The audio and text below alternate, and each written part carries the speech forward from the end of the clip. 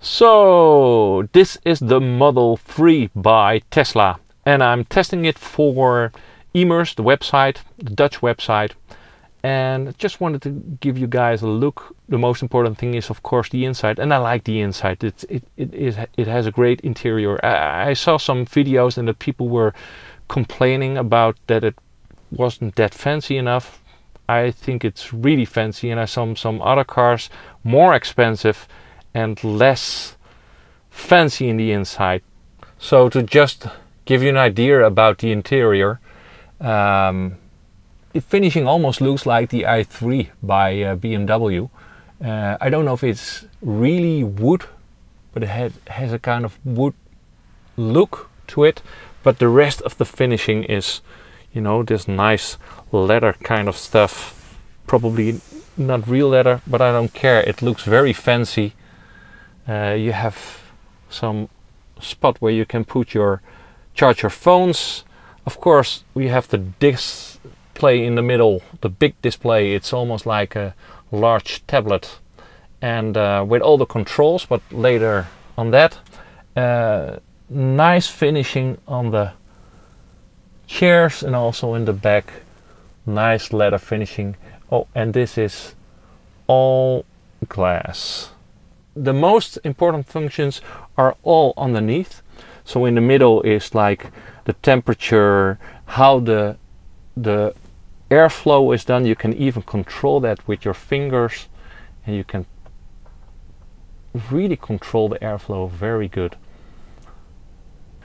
You have Spotify in here, Spotify Premium. It's included with the car. And but there's also radio and tune in, or directly the stuff you have on your phone. But the most important stuff for your car is of course here in the beginning, and then you get this menu. This part I like the most. It's setting for the driving. Here you can really decide if you want to have it very aggressive, and that's not in a negative way, but if you want to have a very direct response, if you press the gas pedal, it really responds really quick, and this is more smooth. I like the more smooth setting, but together with the steering wheel in standard mode, that's more like this is direct. And this is more like that you have more aid, steering wheel aid, that it's more easy to use. Regenerative braking, if you put it on standard, it's almost like you're really pressing the brake.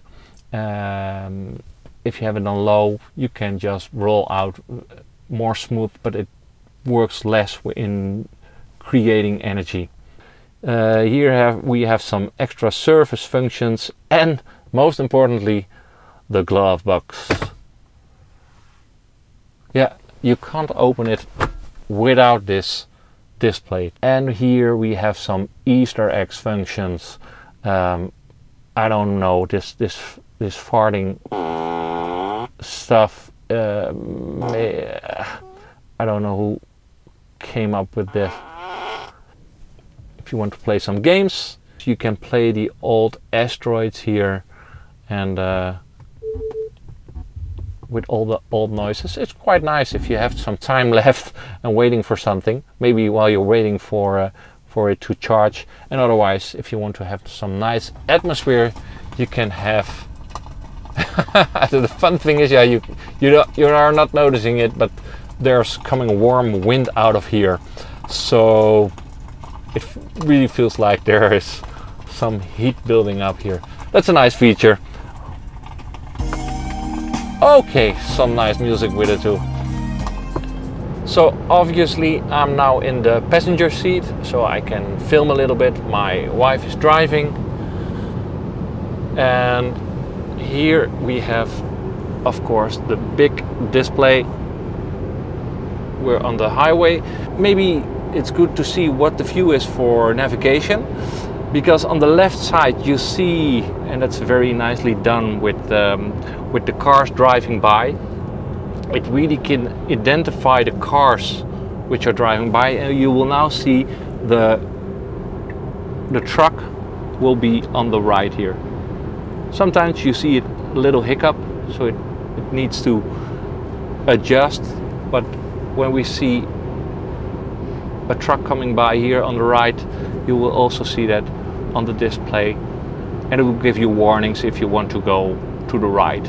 Okay, so this is the feature summon, voorrijden in Dutch, and then you can move your car with the app. It's kind of scary. If you are in a small parking space and you don't want to ruin the other cars, you can just enter and reverse and forward the car. Here, now it's in reverse. And don't worry about hitting something else, because the sensors will work and it will stay on the spot. So summon.